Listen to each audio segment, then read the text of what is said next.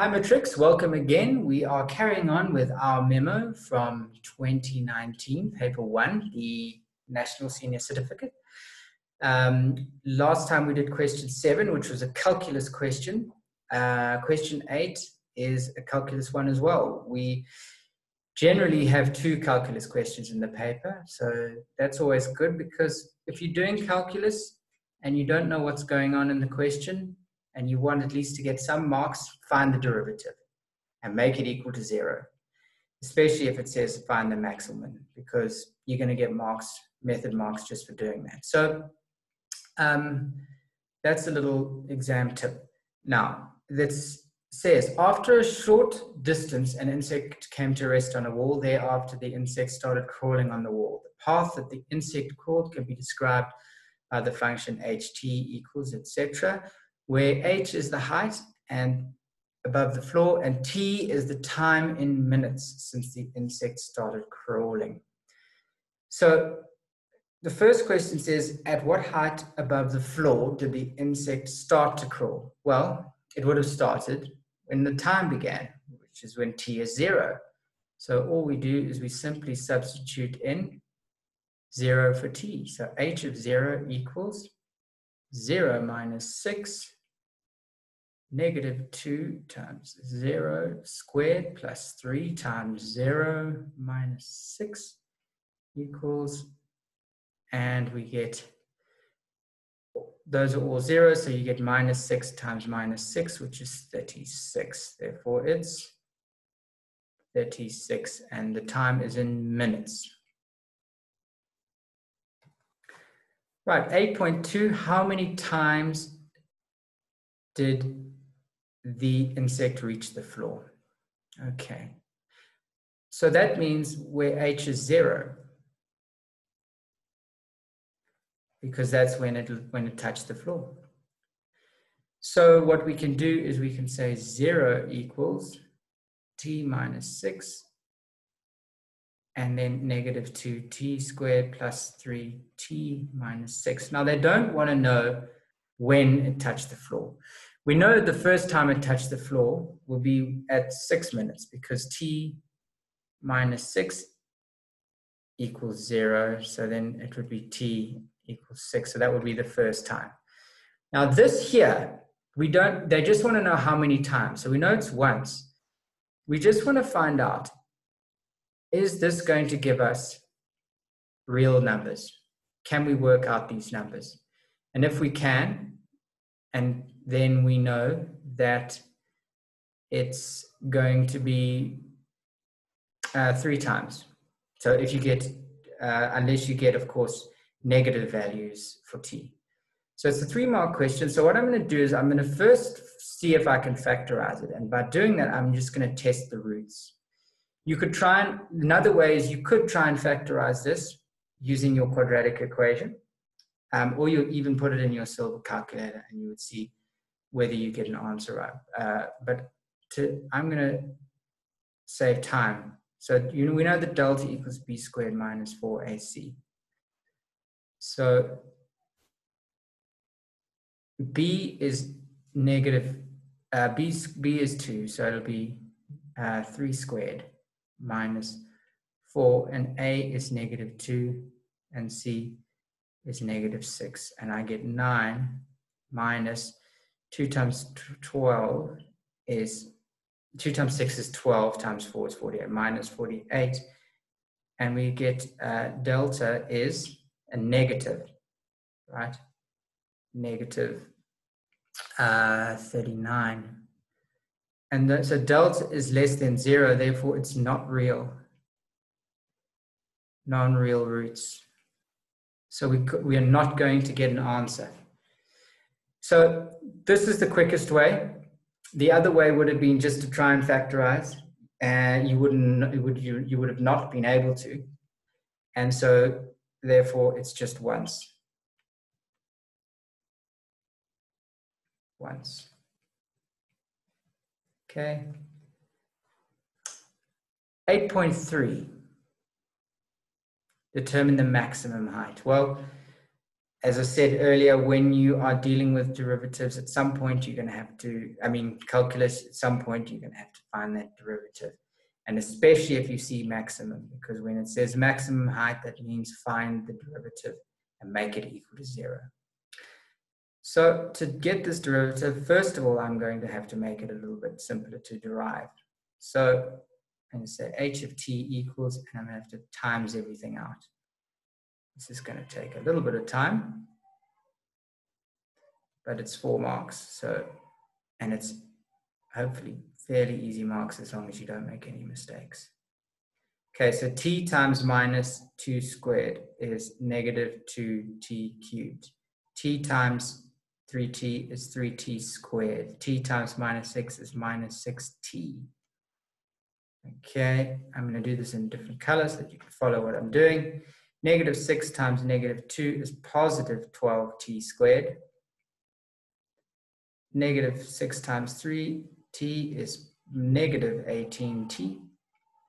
Negative 6 times negative 6 is plus 36. And that's a good test to make sure in 8.1 we did indeed get the answer right.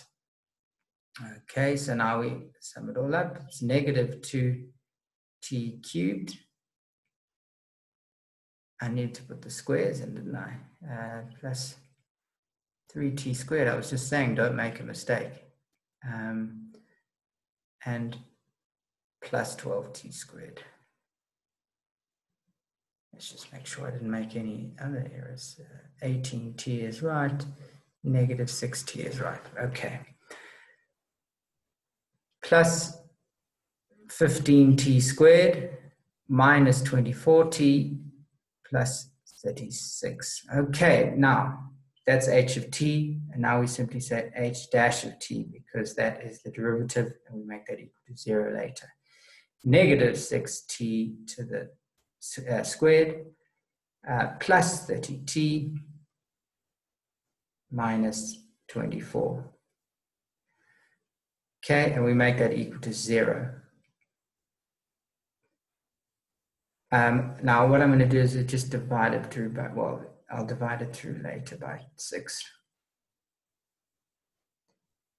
Okay, to make it easy, I'm going to divide through by 6.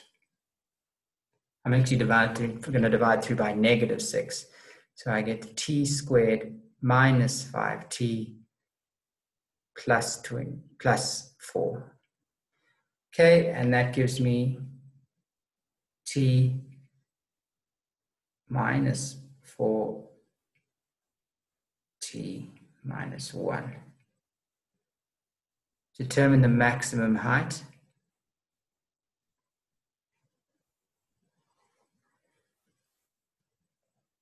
Okay, so what I'm going to do is I know that those are the two values. I'm going to test to see which of these values, t equals 4 and t equals 1, and I'm going to sub that in to this formula here.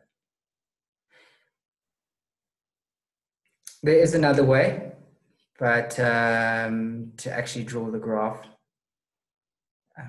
but I'm going to show you that another time, I think. Or maybe I'll show you after we just sub it in. So we have to sub these 4s into the original. So negative 2, this is 8.3 continued. Negative 2 times 1 cubed plus 3 to the 1 squared minus 6 to the 1.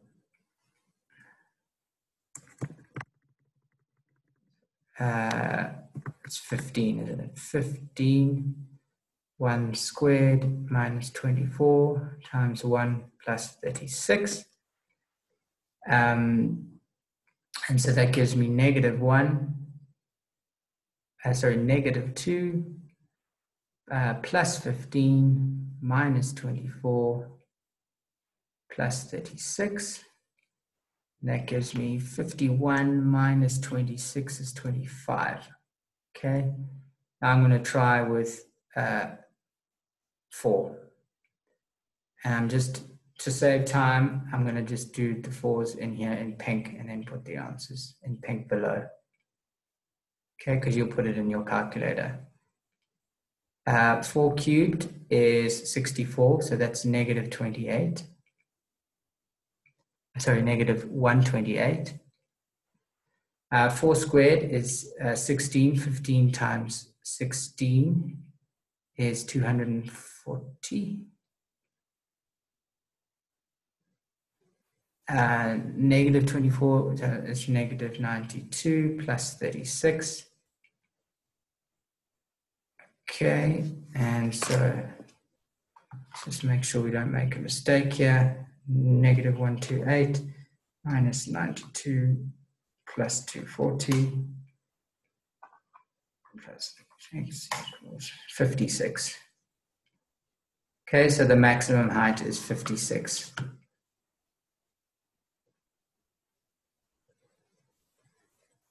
Okay,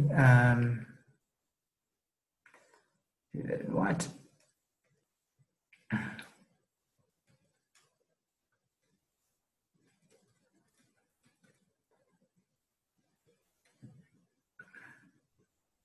And it's in centimeters.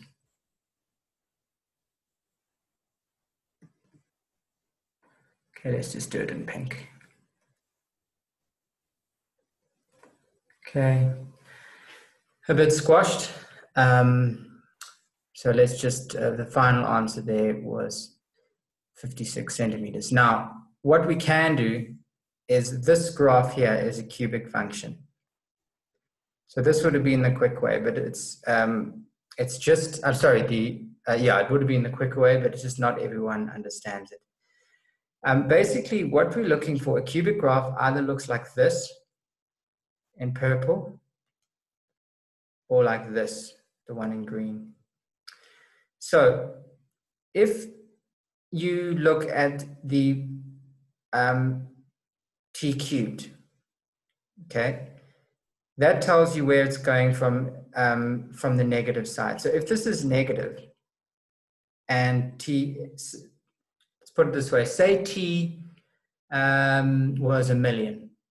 Well, 1,000,000 cubed is going to be the biggest number of all of these three. And so if it's negative, that means that when t is getting to the maximum, you're having a very small number. So you're actually looking at the green graph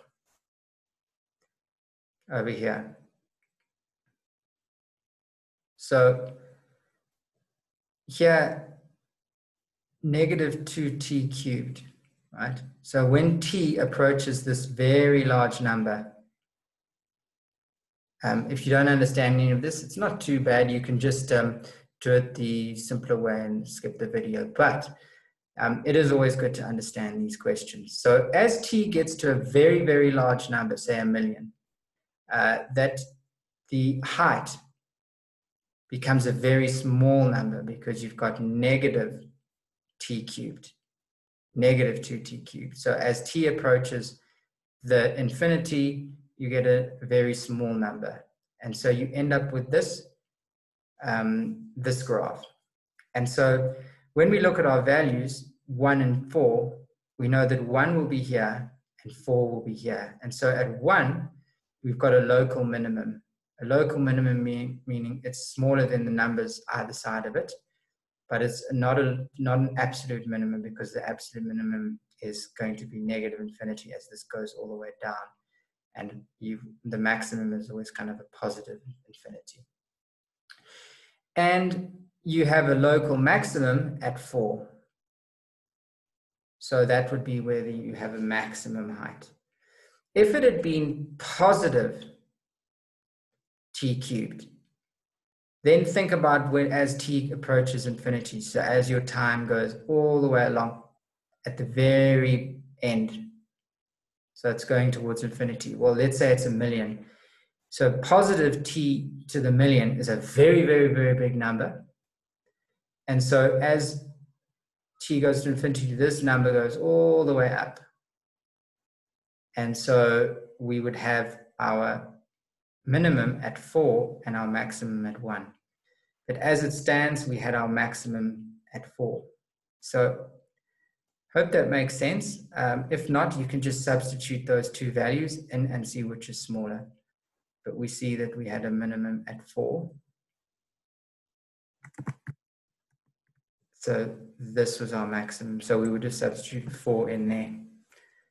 I'll just actually do that in pink because that's actually the thing that we did. We said it was 4. And when we substituted in 4, we got our height of 56. So when t was 4, this value here was 56 centimeters.